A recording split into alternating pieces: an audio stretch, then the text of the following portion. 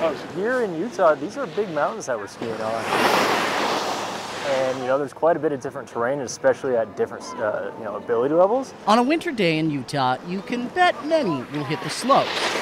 After all, we do have the greatest snow on Earth. But to navigate it, well, you need a map.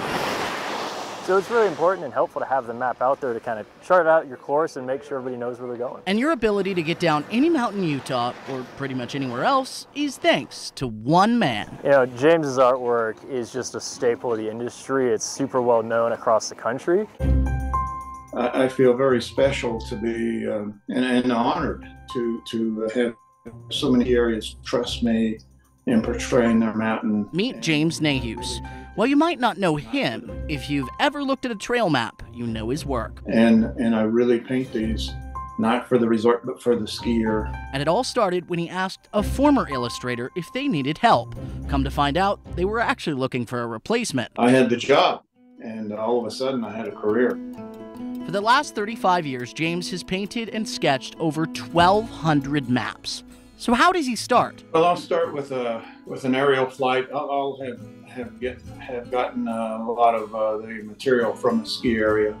Whether they have previous trail maps, site plans, future plans. Then he gets to work. This is the whole state of Utah. Starting with a sketch. And so in this particular one, of course, I had a really a large flight. Then on to paint. I use watercolor to paint it, and I'll paint the sky with an airbrush and all the snow features, and then move on into the rocks and the different features and the trees, and end up in the parking lot. I do an awful lot of twisting of the perspectives and for full view on a single sheet of paper. There's a lot of manipulation.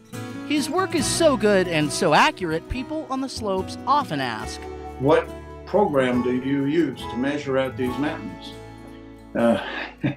I said, well, I use my mind.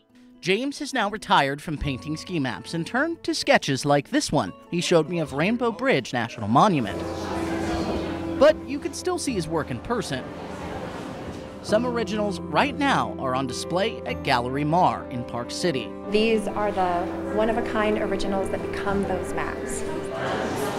For the first time ever, they're on exhibition, and we're so excited to share them. And even though he doesn't live here, he admits Utah is my favorite. I really have enjoyed coming to Utah and all the people that I've met. It's a special state for me because I have done so many here. And I always enjoy coming back here. So with all the effort put into each and every detail, for many, they become more than just a map. They're a memory. I can physically go back and remember, the lines I've taken, and it helps you actually remember the days I've had. It just kind of takes you back. And for James, that makes it all worth it. They'll pull out their trail map or something and it says, oh, I did that. And they'll just be blown away. Spencer Joseph. Couldn't have thought of another career that would be better for me or more rewarding. Fox 13 News, Utah.